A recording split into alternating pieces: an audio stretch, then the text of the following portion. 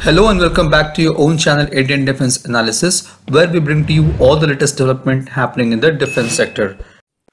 As we already know that the first order of this MK1, which includes 36 single-seater, is near completion, HAL is now steadily progressing towards the development of two advanced fighter aircraft, which includes Tejas MK1A and Tejas MK2. As per the HAL's chief R. Madhavan, the PSU expects to deliver all light combat aircraft in final operational clearance or FOC variant to the Indian Air Force in 2022, while LCA MK1 with specific enhancements will take flight by mid of this year. By June this year, HAL expects to start flying the LCA MK1A configuration. Once flying starts, it will take another 20 to 24 months of testing, and once testing is done, HAL will commence the deliveries of the fighter jets.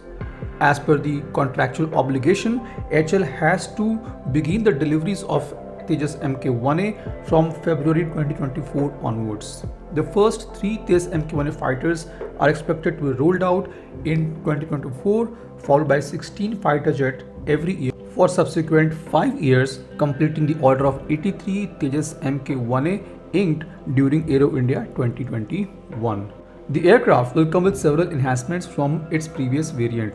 It will be equipped with AESA radar, external self-protection jammer pods, advanced beyond visual range missiles and digital radar warning receivers, and a network warfare system comprising software-defined radio among others. It will have 8 external hardpoints to carry munitions, with 3 under both the wings, 1 on the center fuselage and 1 under the air intake on the port side. The aircraft can be equipped with air-to-air, air-to-ground and anti-ship missiles. It can also employ precision-guided munitions, rockets and bombs.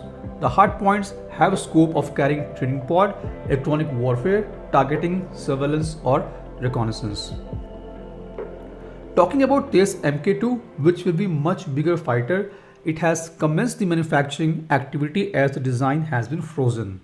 As per HAL's chief, the fighter jet will be rolled out by this year end or early 2023. 1 year after that, Tejas MK2 will be taking to the skies. By 2024, it will be flying. Recently, it has been reported that the flight control software for Tejas MK2 program has been developed and its testing and validation will commence soon. From 62% indigenization in Tejas MK1A, the plan is to touch 70% mark of indigenization for Tejas MK2. The LCA MK2 will feature enhanced range and endurance, including onboard oxygen generation system, which is being integrated for the first time. Heavy standoff weapons of the class of Scalp, Crystal Maze and Spice 2000 will also be integrated with MK2. The MK2 will be a heavier and much more capable aircraft than current LCA MK1 and MK1A variants. The aircraft will be 1350 mm longer, featuring canards, and can carry a payload of 6500 kg compared to 3500 kg by LCA, powered by G414IN S6 engine, which has a maximum thrust output of 98 kilonewtons. The MK2 will feature indigenous integrated life support system, onboard oxygen generation system, aircraft health and usage monitoring system to integrate with various sensors on board, and a built-in integrated electro-optic electronic warfare suite, among the other improvements to avionics. It will have an infrared search and track system and a missile approach warning system too.